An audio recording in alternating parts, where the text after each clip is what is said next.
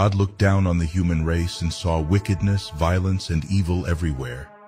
He decided to destroy all living things on the earth except for Noah, who had found grace in the eyes of the Lord.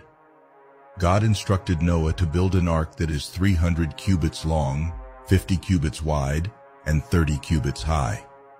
How long a cubit precisely is in this context has been disputed, although a common cubit was said to be 18 inches, the length of a man's arm from elbow to fingertip. It's been argued that sacred cubits were several inches longer than this.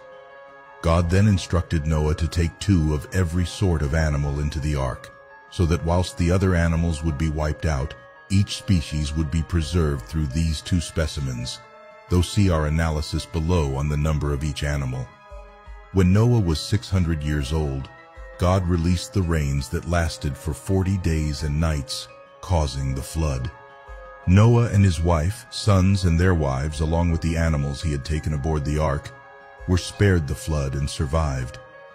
But every living thing outside of the ark was destroyed in the waters of the flood.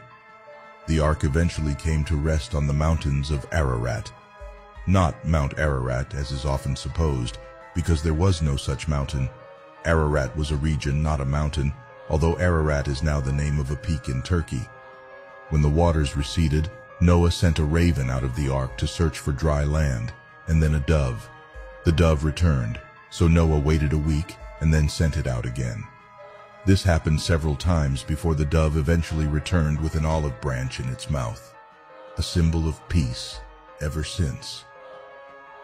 In 9:13, God showed Noah the rainbow he had set in the clouds, which he told Noah was his covenant with man, that he would never flood the earth again.